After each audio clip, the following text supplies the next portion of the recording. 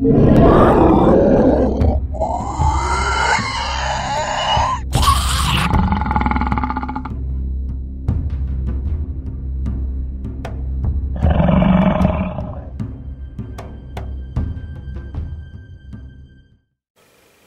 guys, welcome to an update on my mad dog Ork Bomma for Orktober.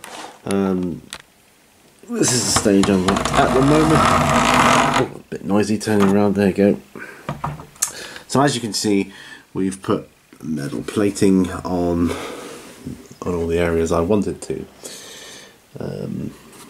Yeah, both sides, as you can see there, it's been washed and highlighted.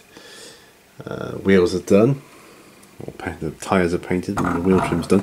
The propellers are done, no weathering's been done yet. I peeled some of the gel off here, that's got to come off yet still. As you can see, I'm still working on doing some, hopefully you can see, alternative red striping going on there. I know it's not the best light for it, perhaps over here you can see it. Yeah. Now the reason I've got a yellow and white strip here, I'm thinking of doing the black checkerboard pattern on this white section here, and I'm thinking of doing I was going to do like an orc skull, but I might do like an orc, like a squig or something like that. I'm not sure. A dog head, paws, I'm not sure yet, but something that will stand out against black, or make black stand out. Have that there.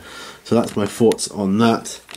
What I will be doing is a bit of weathering and rusting after it's all done.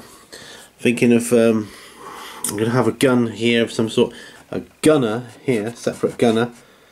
I'm thinking of having some exhaust pipes coming out, or some alternative Ork engines.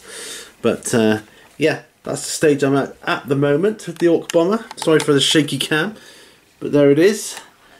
I will be continuing this throughout the rest of the year, possibly till completion, however long that may take. So thanks for joining me on this one. I'll see you guys on the next video. Bye for now.